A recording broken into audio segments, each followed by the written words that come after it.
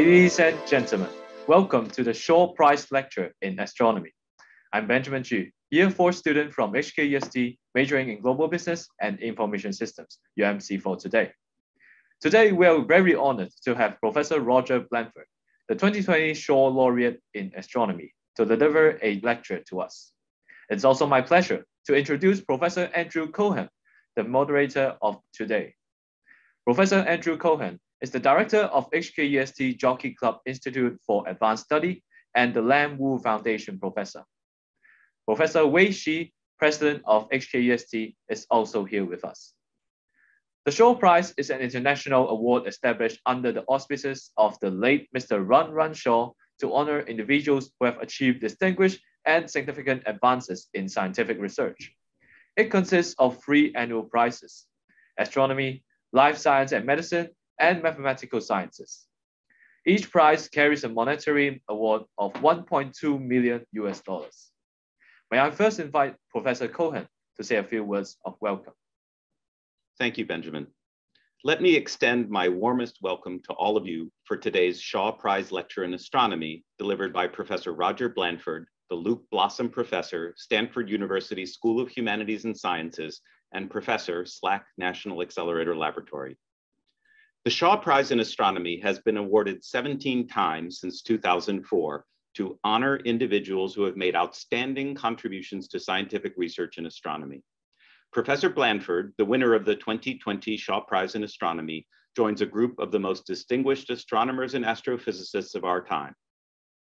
Professor Blandford receives the Shaw Prize for his foundational contributions to theoretical astrophysics, especially for his contributions to a fundamental understanding of active galactic nuclei, the formation and collimation of relativistic jets, the energy extraction mechanism from black holes, and the acceleration of particles in shocks and their relevant radiation mechanisms. Today, we are delighted to have Professor Blandford describing how cosmic power illuminates some of the most mysterious objects in the universe. Before I turn to our distinguished speaker, I would like to thank the Shaw Prize for bringing the Shaw Prize lectures to our university each year. These lectures provide an opportunity, especially for young people, to interact with distinguished academics firsthand.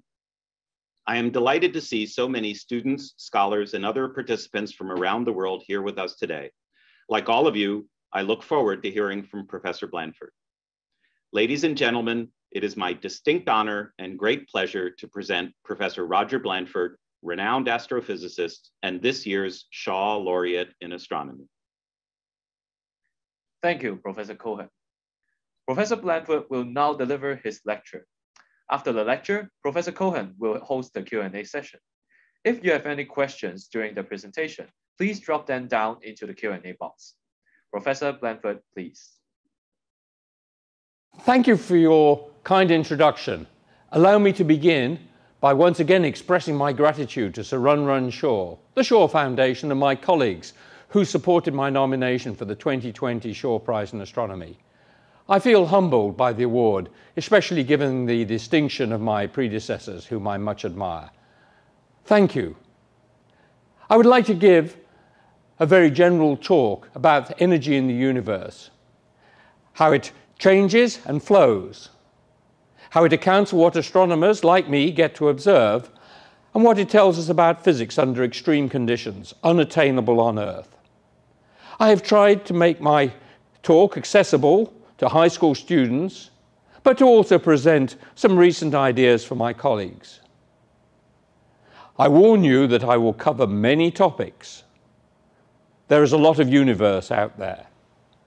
I want to begin with the colors: red, orange, yellow, green, blue, indigo, and violet.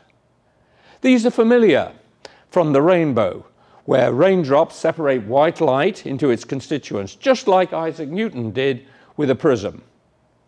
Light is a wave, and like all waves, it has a wavelength, conventionally denoted lambda. Different colors correspond to different wavelengths. Light also has a frequency, conventionally denoted nu. The product of these two quantities is the speed of light. It is called c, and it is 1,000,000 times the speed of sound. Light is actually a wave of electric and magnetic field. We call this electromagnetism. The different frequencies make up the electromagnetic spectrum. Now, if we look at the range of frequency we can see with our eyes, it only spans a factor of 2. A musician would call this an octave. So let's make a musical analogy. Divide the actual frequencies of light waves by roughly 1 trillion and imagine that they are sound waves. The spectrum we can see goes 1 octave up from middle C on the piano.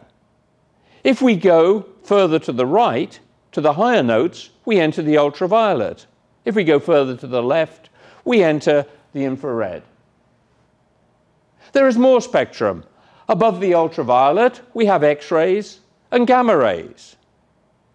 We are actually more accustomed to thinking about these waves in terms of their constituent particles, which we call photons. They actually have individual energies that are proportional to their frequency. Below the infrared, we have millimeter and radio wavelengths. The whole spectrum takes up 10 pianos, or 70 octaves worth. What is remarkable is that most of this spectrum is accessible to astronomers. There is even more. Astronomers can observe 3 more types of signal from the universe. Cosmic rays are charged particles, mostly protons, traveling with speed close to that of light, c. They are stopped by regular matter. We say that they are strongly interacting. Neutrinos are particles that can pass right through regular matter, with speed even closer to c. We say that they are weakly interacting. And then there are gravitational waves, which were detected indirectly in the 1970s and directly just 6 years ago, and these travel at the same speed as light. All of this should be familiar to a physicist, who often says that there are 4 fundamental forces in physics associated with electromagnetism, with strong forces, with weak forces, and with gravity. So there's 150 octaves out there to explore.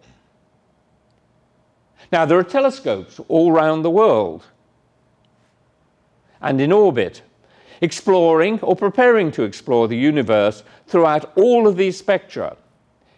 Here are some examples that I've chosen that are all Chinese. Now I want to change topic a bit. Here is a picture on the right-hand side of the place where Isaac Newton was born and then developed his formalism for calculus.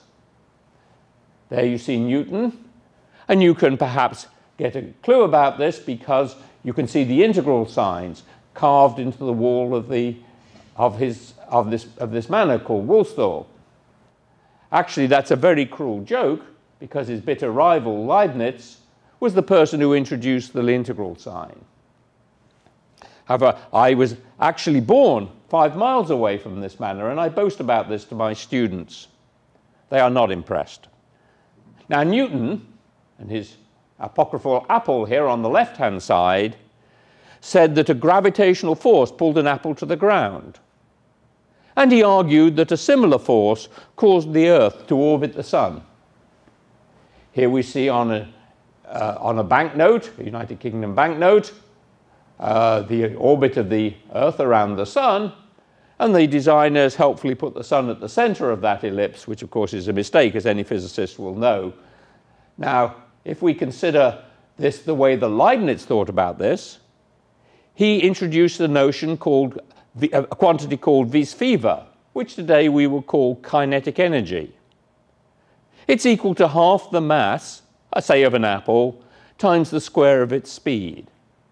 And this is an example of energy. Energy has size, but no direction. Now, there are many forms of energy.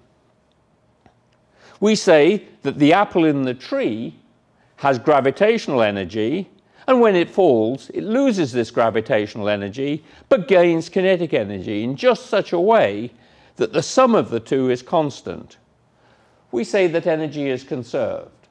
So the energy, the total energy, is the gravitational energy plus the kinetic energy, and that is constant. If we roll a ball down a hill, it gets less kinetic energy than we might expect. This is because it spins and also gains rotational energy. When we include this rotational energy, the total energy is again conserved. Much of the history of physics has involved finding new ways to conserve energy. If we roll a ball on a flat but rough table, it will slow and lose its kinetic energy, while there is no change in the gravitational energy. However, the ball and the table will heat up a bit. In other words, they will gain thermal energy. Once more, the total energy, in this case the sum of the kinetic and the thermal energy, will be conserved. Electric and magnetic fields can cause charges and magnets to change their kinetic energy. This introduces electromagnetic energy, and when we include it, energy is again conserved. Light and other waves in the electromagnetic spectrum also have energy. So when the sun shines, it loses energy that is carried off by these electromagnetic waves of light. Some of this light may be intercepted on a solar panel and converted into another form of electromagnetic energy, and that is solar power. Next, make a simple circuit with a battery, some wires and a light bulb. When we turn the switch, the light will shine, creating thermal and electromagnetic energy. This comes from a loss of chemical energy, the energy of atoms, inside the battery. You can also find chemical energy in dynamite and a candy bar. Actually, you get more energy per unit mass from a candy bar. However you do it, the kinetic energy and the thermal energy and the chemical energy and all the other forms of energy, when you add them all up, they will be conserved. Now, when the sun shines or radiates and loses energy, it can tap into its thermal and gravitational energy. However, there's not enough of this to keep the sun shining for its age of 4.5 billion years. There must be another source of energy. What happens is that the hydrogen in its core is hot enough for it to release energy by changing into helium. This creates heat, and those weak particles we just introduced called neutrinos. This is nuclear power, and it also conserves energy. We have identified 7 forms of energy: gravitational energy, kinetic energy, rotational energy, thermal energy, electromagnetic energy, chemical energy, and nuclear energy. They are all important in our view of the cosmos. Actually, each of them is represented on the sun, which we now understand extremely well. At this point, I would like to introduce a second analogy. Think of the universe as a bank, which can change money from one currency to another, from the Hong Kong dollar to the British pound. However, unlike my bank, HSBC, the Bank of the Universe does not charge commission, and the exchange rates do not fluctuate. In fact, energy conservation checked out so well in the sun that we are able to predict and verify all of the modes of oscillation of the sun, and we were able to anticipate the fact that neutrinos had mass and can change from one form to another. So this is the power of understanding the conservation of energy. Let us try and put this into a bit of more context by using our earthly predicament. There are roughly 8 billion people on the planet. If we measure energy in terms of joules, then on average, each one of us uses 2,000 joules every second. A more familiar way to say this is that we use a power of 2 kilowatts. And so, in order to sustain us, we need to supply a power, a total of 16 trillion watts. This is roughly equally for manufacturing, for transport and domestic use.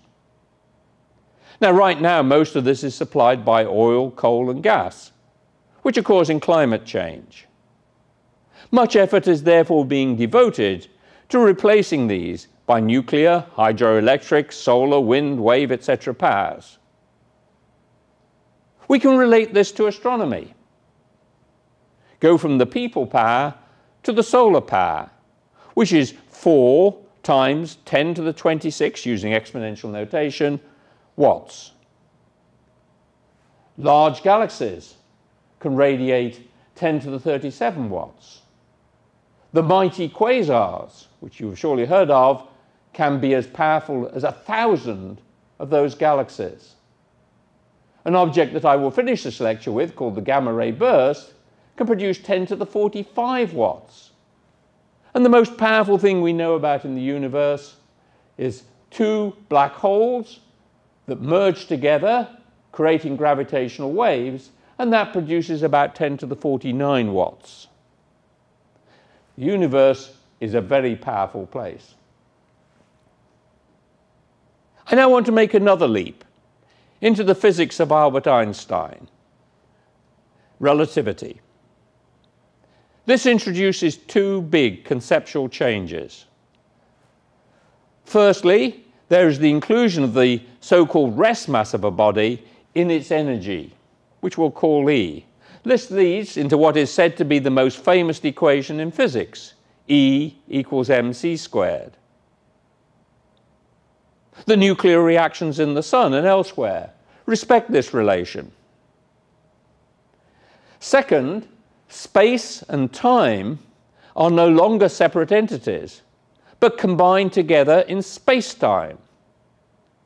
Furthermore, in the presence of gravity, the geometry of space-time becomes curved. This is a generalization of replacing a local map on a flat piece of paper with one covering the entire Earth. It also allows us to do away with gravitational force. What we say in relativity is that a planet, a star or a galaxy will simply keep following a straight line in a curved space-time, just taking one step at a time. This is just like an airplane following a great circle on the surface of the Earth. Now, conservation of energy, in the language of relativity, is a feature of the theory. So when the Earth orbits the Sun, its relativistic energy combines the rest mass and the kinetic energy and the gravitational energy all in one general form of energy, and it is conserved. One of the most important applications of relativity is to cosmology, where it works beautifully.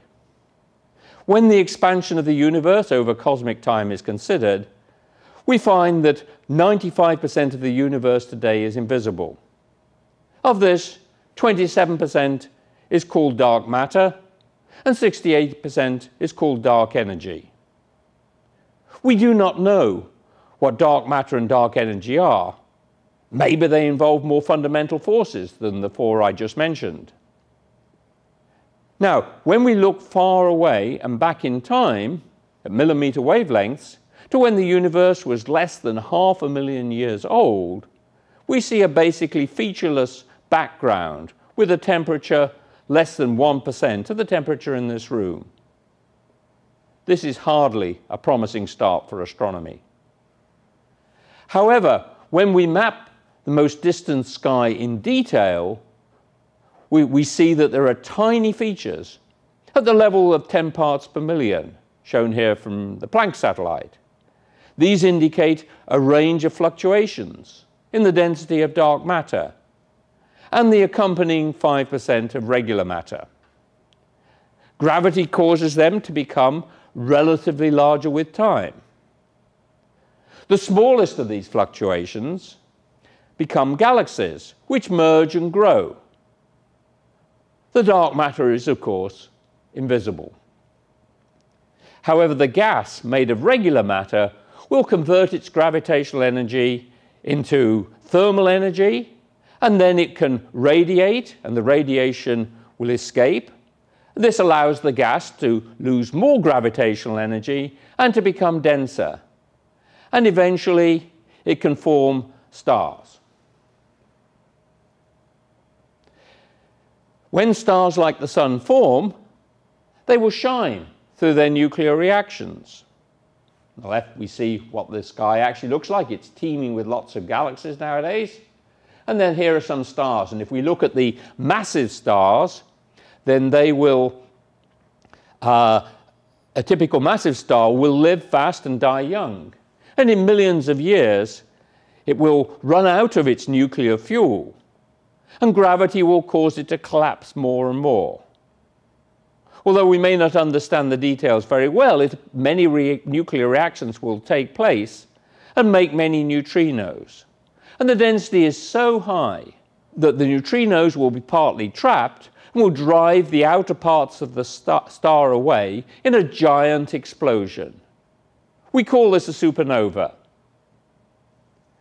We've even been able to detect the neutrinos from a nearby supernova. Now, after this supernova explosion happens, there are three possible relics that can be left behind. The first is a neutron star. The second is a black hole. And the third is nothing at all. But what is also left behind is this giant explosion, which we call a supernova remnant.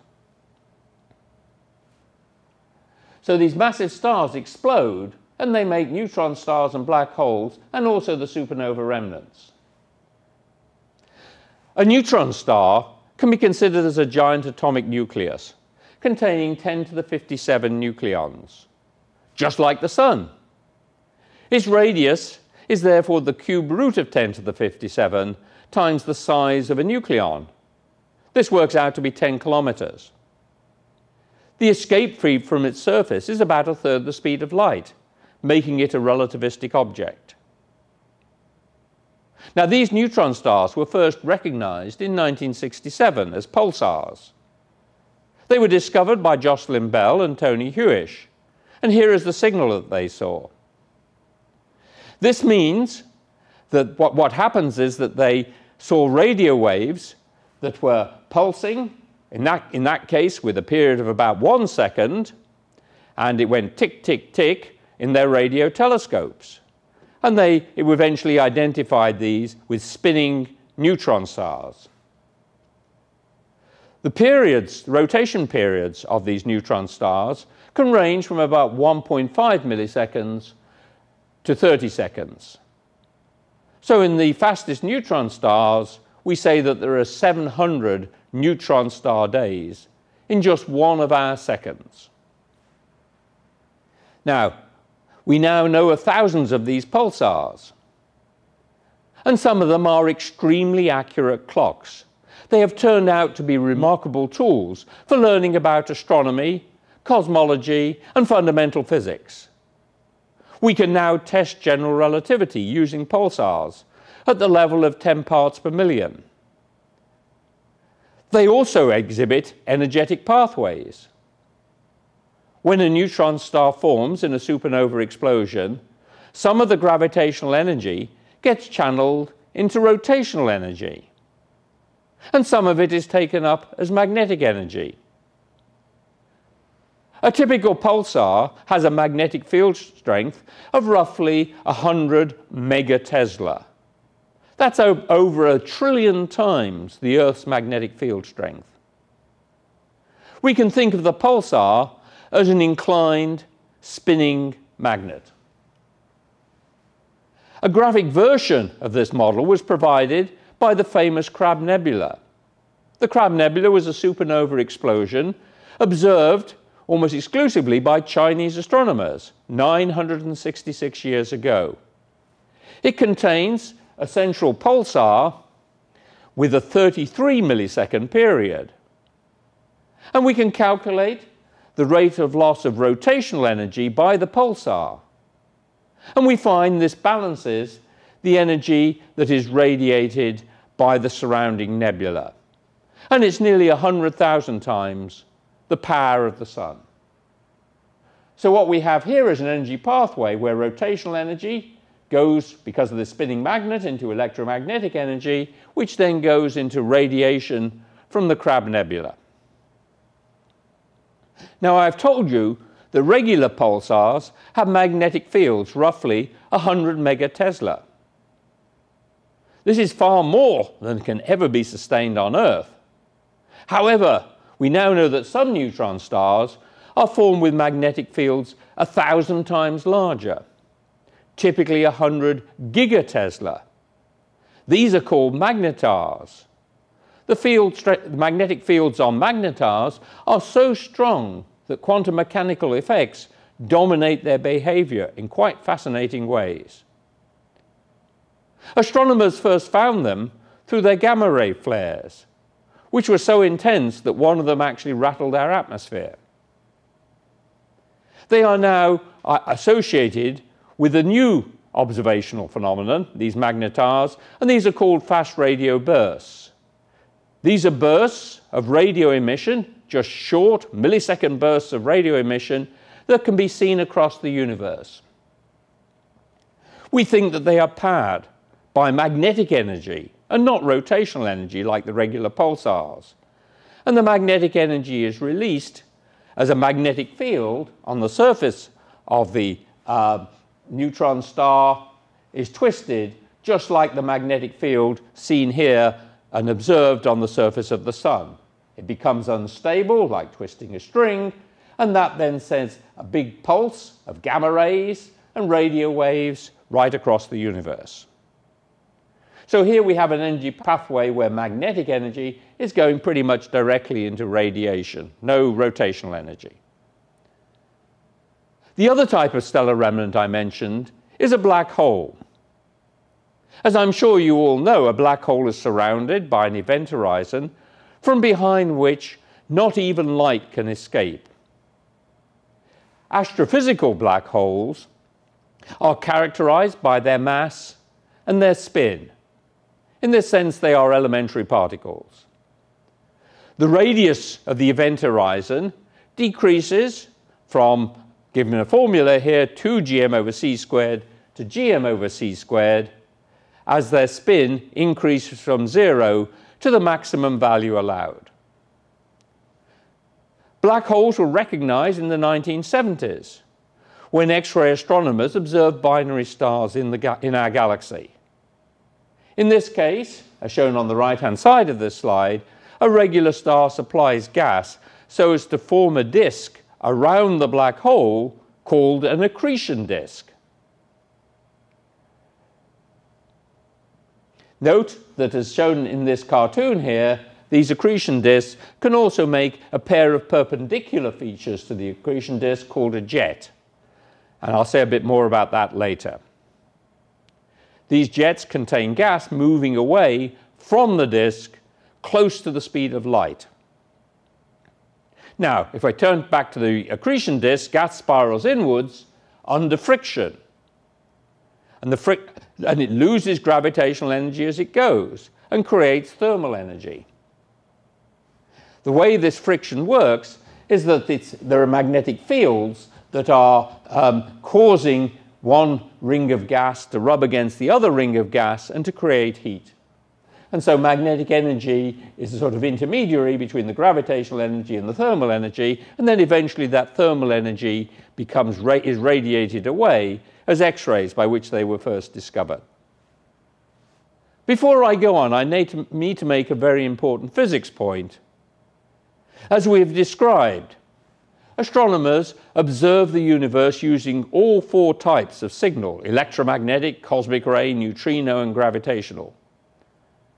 And we try to make sense of what we see. It is instructive to consider the efficiency with which energy of regular matter can be converted into these four types of signal. For illustration, consider supplying the people power on Earth, in the top left-hand corner, for just 1 second. If we were going to do this, we would need on Earth roughly 1 million kilograms of the chemical energy of coal, gas, or an oil, for example. If we used a nuclear reactor, we would need about 100 grams of uranium. But if we had a black hole, we would need only 1/3 of a gram of anything if we could release all that gravitational energy. Of course, we do not have this option, but this does indicate why relativistic objects are such powerful cosmic sources. Now let's turn to the third consequence of a supernova explosion. It's called the supernova remnant. We've already seen one example, the Crab Nebula. A more typical example is Cassiopeia A. Typically, one sees a ring of gas expanding away from the site of the supernova explosion at a few percent of the speed of light. In fact, if you look carefully at this picture, you can see a small dot at the center, and that is the neutron star that was left behind. Now, the energy of this explosion is mostly kinetic energy. However, it will eventually be stopped by the surrounding gas. And the way this happens is by forming a shock front. As gas passes through the shock front, it's heated. Its kinetic energy is changed into thermal energy. And it can then radiate X-rays, as we see in this picture here.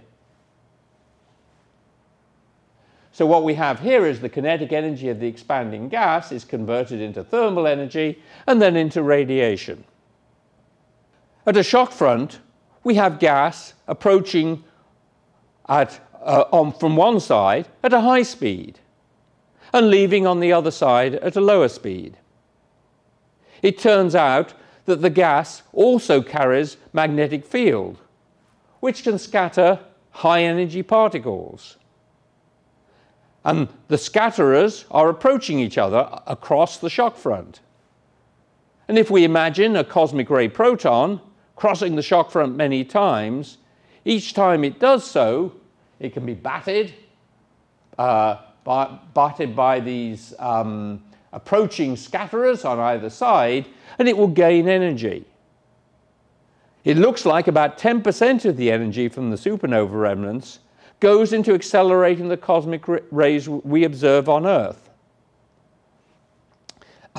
We can account lower energy cosmic rays with energies as high as about 100 times the energy you see at a particle accelerator, like a Large Hadron Collider. We can account for those by these supernova remnants like Cassiopeia A, which I've just shown you. And so this is how we get kinetic energy essentially converted into cosmic ray energy, and we can observe this at Earth. But that is not all. If we looked at all the cosmic rays that we see energies up to 10 million times the energy that can come from these supernova remnants like Cassiopeia A. It looks like larger shock fronts associated with galaxies and the even larger ones associated with clusters of galaxies can accelerate the very highest energy cosmic rays. And the various highest energy cosmic rays have energies of about 100 joules, which is about the energy of a well-hit tennis ball. So that you can see those bats hitting a ball backwards and forwards on that cartoon there. It's not a silly illustration, because the energy of the tennis ball is about the energy of the very highest energy cosmic rays we know about. Now, I explained that when a galaxy forms, the collapsing and cooling gas makes stars. However, some of the gas can also continue right down to the center of the galaxy without forming stars. There it can make stars in a very much more concentrated region, and typically these are bright and very massive stars. And it can also make a black hole, a massive black hole with a mass between 1 million and 10 billion times the mass of the Sun. This is the foundation of an active galactic nucleus. When the black hole is fed with gas, it can form an accretion disk, just like a black hole in a binary star. It will behave in much the same way. However, the power can be as much as 1 billion times greater than with a stellar black hole. These are the powerful quasars. So the quasar power can exceed 1,000 galaxies, and it is truly remarkable that the biggest black holes are only about smaller than the size of the solar system, and yet it can create as much power to outshine 1,000 galaxies. Now, we focused on black holes as operating through their gravitational energy. However, they have a second channel, and that is their rotational energy. Remember, I said that there were two characteristics of a black hole. There was the mass and the spin. And this spin has an energy that can be extracted. Many quasars, like the one shown here, called 3C279, also have powerful jets. And we now believe that those powerful jets are actually powered not by gravitational energy, but by the spin energy of the black hole. It acts in some sense like a giant flywheel, and the energy is tapped using large-scale electromagnetic field, as shown in these simulations on the right-hand side. The jets themselves can also be powerful neutrino sources and gamma-ray sources, and they can vary on timescales as short as a few minutes, showing how concentrated the power source must be. A very famous example of these jets was studied in the nearby galaxy M87, and this was famously imaged by the Event Horizon Telescope. In this case, a ring of emitting gas orbits a 6 billion solar mass black hole, and it was imaged using millimeter telescopes. The spinning black hole is thought to power the jets. However, most astronomers think the orbiting ring is powered by gravitational energy of infalling gas. By contrast, I have argued that it too, like the jets, is powered by black hole spin. We will see. This is the famous shadow of the black hole shown there on the right-hand side. And now let me conclude by returning to the gamma-ray bursts, which I said were the most powerful type of stellar source. There are actually two types of gamma-ray burst. The first of these is formed in a minority of supernova explosions that appears to make spinning black holes and powerful jets that can push their way out through the collapsing star. These sources are extremely powerful for up to a minute or so. The second type of gamma-ray burst seems to involve a pair of merging neutron stars, and they have been observed in full multi-messenger style by gravitational wave observatories. These can also make jets. They also make a large fraction of the heavy elements in the universe. It is a strong, though unproven conjecture that these too are powered by black hole spin. It's time to wrap up. I've showed you how astronomers are able to discover so much about the universe using signals or messengers involving all four of the fundamental forces of physics, over 150 octaves of total spectrum. I've also explained that the bank of universe can change energy from one currency to another. It can give out big loans, which in the case of black holes cannot be repaid. I hope that in this broad summary I've been able to convey how much we have learned about how the universe works and how much more we can expect to learn in the near future.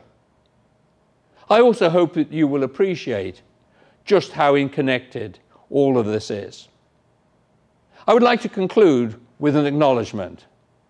I've been truly privileged to work in astronomy over the past 50 years.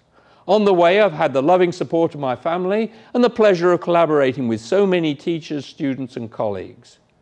I hope this montage can express my gratitude to all of them. Thank you very much.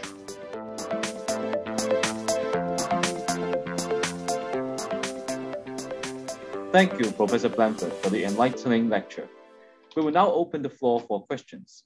If you have any question for Professor Blandford, please type it in the Q&A box. Our moderator will read your questions out and facilitate this session. Okay, thank you, Benjamin, and thanks, Roger, for that wonderful talk. So we are receiving some questions. I just want to remind audience members, by all means, Roger has generously agreed to chat with us and answer all questions. So please type them into the box, and as they come in, I'll just read them out and we'll hear Roger's thoughts. So let me start with the first question that's just popped up, which is quite a general one, but given the large energies involved in many of these astrophysical objects, is there any possibility that someday humans might be able to harness them and use the energy for practical purposes? That's a very interesting question. We already are, of course. I mean, if we take nuclear reactions, which we see going on in stars, for example, we have nuclear reactors on Earth. So in some sense, we are doing that. If we take solar power, we are harnessing the power of the sun. The more exotic things like making a black hole and using that, I leave for future generations. I don't know how to do it. Very interesting. Another question. So can you elaborate on how jets arise from black holes? I can try to do that. I have to say that this is a subject on which there has been much conjecture, but we are learning an awful lot now.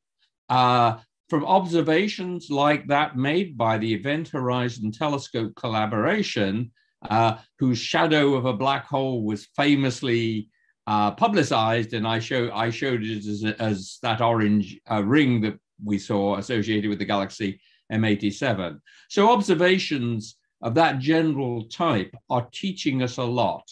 And I would summarize what we've learned most recently is that these jets are made, if not by the black hole itself, very close to the black hole and perhaps in the gas surrounding it. My own view, and I think this is probably the majority opinion, my own view is that the actual power source is the rotational or spin energy of the black hole, and it is extracted or tapped by magnetic fields. So what we have is magnetic field lines that thread the surface of the black hole in much the same way that magnetic field lines thread the surface of the Earth. And in the case of the black hole, they are able to take out a lot of power.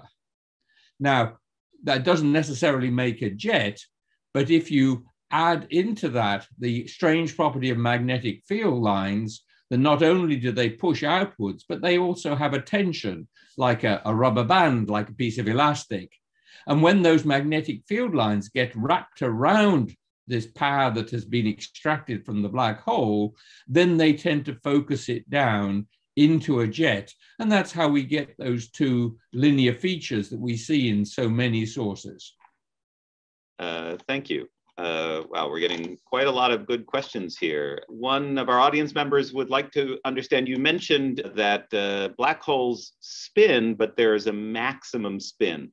So why is that? Why can't the black hole spin faster? I think that there are several ways of thinking about this. It's a little bit like saying, why can't a particle travel faster than the speed of light? In principle, if we wanted to go through that barrier and ask a particle to go faster than the speed of light, we keep on adding more and more energy to it, and it'd get closer and closer to the speed of light, but it wouldn't be, with finite energy, we wouldn't be able to make it go faster than the speed of light. It's a little bit the same with a black hole. If I have a sort of modestly spinning black hole and I throw rocks into it in the right direction, it will get faster. But then if I try and spin it up more and more, it takes however many rocks I throw at it, it is going to just get closer and closer to its maximal spin rate. So taking it to this stage is in fact as far as you can go. Now, some people have speculated that there might exist particles traveling the speed of light. They call those tachyons. Some people say there may be black holes that spin faster than that maximal speed. If there are such things, there is no evidence that we've seen them in any place, and I personally doubt that they even exist, but you can't transition from what we have at the moment to that state. Thank you. So here is, I think, quite an interesting leading question for you. How bright should an energetic source be to illuminate the dark matter for us? Is there any hope to discover such sources? Again, that's a very interesting question. Of course, dark matter, just to back up a little bit for the audience, is most of the matter, 5/6 or so of the matter in the universe. And as astronomers, we ought to be ashamed of ourselves because neither the dark matter nor the dark energy, which together make 95% of the current universe, neither of those can we put our finger on what they actually are. And as you might expect, an awful lot of effort and thought is going into trying to answer that question. Now, what we do know about dark matter is that to a very good approximation, it only interacts through its gravitational force, and it's also what we call cold. That is to say, it doesn't really have any pressure, at least when it's first formed. And so this very simple description of dark matter suffices to make those microwave background maps I showed, the fluctuations in the microwave background. It suffices to explain that in exquisite detail. So it's a very simple description, and you get so much out of it, and the observations are in complete concurrence with it. Now, having said that, the thing, to a very good approximation, it only interacts through its gravitational force, admits the possibility that, like neutrinos, it might have very weak interactions with you and I, with light, with itself, and with other forms of matter. And these have been sought. People have looked for dark matter interacting with regular matter in a variety of ways, both remotely through astronomical observations and also in experiments here on Earth. And so far, all we have is exquisite upper limits on those interactions. There's another way in which you say, how will it interact with light? Then there is a very good way that it interacts with light, and that is if I just have a great big concentration of dark matter, say a cluster of galaxies, for example, which is mostly dark matter in terms of its mass, then light from a background source will be deflected. So the gravitational force of that cluster of galaxies will cause the ray of light to be deflected. Actually, it's deflected a little bit more than that because, as I mentioned in the lecture, space-time is curved, and that sort of curvature actually doubles the effect that Isaac Newton might have calculated. But light is deflected, so a ray of light going on one side of the cluster of galaxies will be bent towards us, and a ray of light going on the other side of the cluster of galaxies can be bent towards us, and we can see more than one image of a background source. So that is an example of light interacting with dark matter, but only through its curved space-time or gravitational force, depending on whether you prefer Isaac Newton or Albert Einstein. Very interesting, thank you. So, timely question. As I'm sure you know, the Lhasa Observatory in Tibet has recently announced the discovery of some of the highest energy gamma rays we've ever seen. Do you have any thoughts about the origin of these high energy gammas and what the implications might be? Yes. Well, let me say that one of the exciting events of my life was actually visiting the Lhasa Observatory a couple of years ago. And it's a truly remarkable part of the world, as well as a fantastic accomplishment to build it there. And I'm not in the least surprised that it's starting to make very interesting scientific discoveries. Going to these very highest energy gamma rays is one of the frontiers of astronomy right now. We're seeing these in gamma rays. We're also at the frontier in some sense with neutrinos, looking at what are called PeV neutrinos. And then with the cosmic rays, those were three of my four channels, if you like, going to ultra high energy cosmic rays, which, as I said, had the energy of could be as high as a well-hit tennis ball. So those are three of the frontiers, and LASSO is pushing the envelope there, is pushing the frontier forward. And these particular sources, they have the name pevotrons, and my own guess is that what is happening there is that it is a sort of supercharged version of the shock fronts that I said were associated with supernova remnants, that is accelerating particles to the various high energies that they can make, and then those in turn are making gamma rays. So I'm seeing quite a few questions regarding black holes. So why don't we switch gears a little bit and start with the simplest question. What actually do you think happens inside a black hole? Oh gosh. Let me say something about black holes. The ones I've been discussing here are astronomers' black holes. Their geometry, if you like, and the basis of their physics is rooted in a description of their space-time, let's say an exact mathematical solution of Albert Einstein's equations of general relativity. This is known as the Kerr metric, after Roy Kerr, who in 1963, in a remarkable feat of mathematics, found this solution. At that time, it was a remarkable solution, but one of the things we've come to appreciate, in fact, it was appreciated very soon afterwards, that not only was it a solution, it was, as far as black holes are concerned, it was the solution. And what it contains is just a mass, which is a scale, just tells you how big the black hole is, whether it's a stellar black hole or a massive black hole.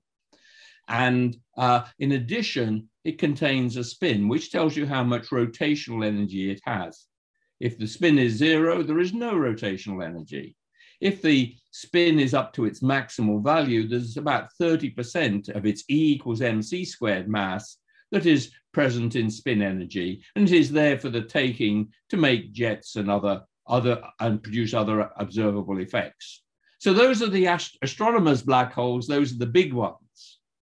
Now, if you go down to much smaller scales, you're entering the realm of theoretical physics, and the febrile imaginations of theoretical physicists have had a wonderful time thinking about these black holes, and in particular, how they interface with quantum mechanics. And if one asks questions like what happens inside a black hole, eventually one has to wrestle with those quantum mechanics problems. They're very much at the end of the story in a big black hole like that is associated with a star or a galaxy, but in a very small black hole, which you can imagine, and which may indeed exist in the universe, and at the very smallest level, something like this almost certainly must happen, then quantum mechanics becomes part of the story as well in a very highly entangled way. And the truth of the matter is, in spite of enormous effort and enormous progress, we still do not have a working theory of quantum gravity that can give you a full answer to that question. So all I can do is tell you a story about what happens in the realm of classical physics. And basically, in the realm of classical physics, if you or I were to take a journey across the event horizon of a black hole, if it were a very big black hole, in principle, we could survive that transition. Nothing special would happen at the event horizon. It wouldn't be any special place. It would just be a point of no return. There was no going back after that. But then afterwards, in that case, in a time scale of less than a day, what we would proceed inexorably under conditions of stronger and stronger gravity. The tidal forces acting on us would become stronger and stronger. Our arms would be ripped from our bodies, our legs would be ripped from our bodies, our molecules will be ripped apart, our atoms will be ripped apart, our fundamental particles will be ripped apart, and so on. At this point, it'd be rather uncomfortable, but then we get to the place where it's called a singularity. which, as Roger Penrose, the recent Nobel laureate, showed, is essentially an inevitable consequence of this.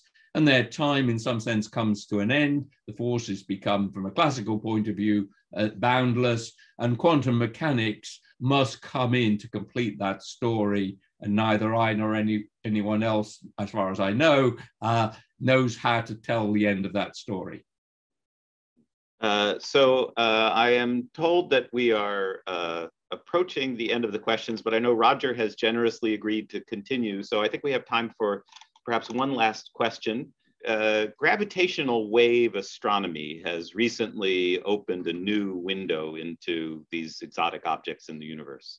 Can you chat a little bit about how the future of gravitational wave astronomy is likely to play out and influence our understanding of some of these objects?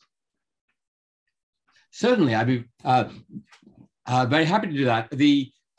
Of course, it was one of the exciting discoveries, rewarded by another Nobel Prize in 2015, that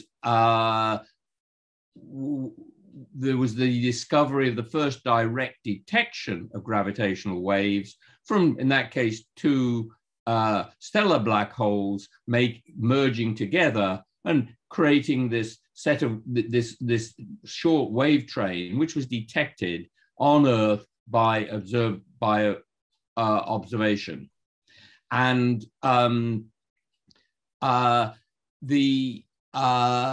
this technique, using originally a telescope called LIGO, an observatory called LIGO, and now using Virgo and other telescopes as well, and there's a Chinese program here as well.